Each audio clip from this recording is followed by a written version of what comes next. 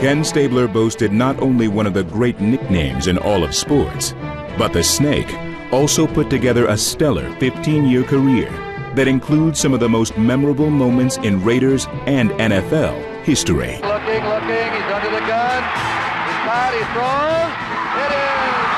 He caught it! A quarterback for Bear Bryant at Alabama, Stabler arrived in Oakland in 1970. Soon he was playing a major role in the rise of the Silver and Black. Stabler was named to 4 Pro Bowl teams in the decade and was named League MVP in 1974.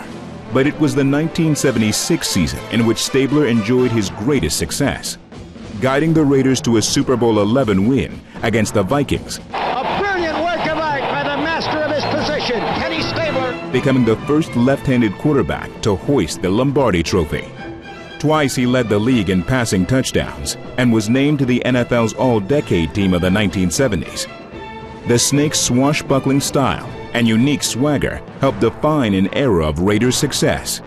His was the perfect marriage of quarterback and team.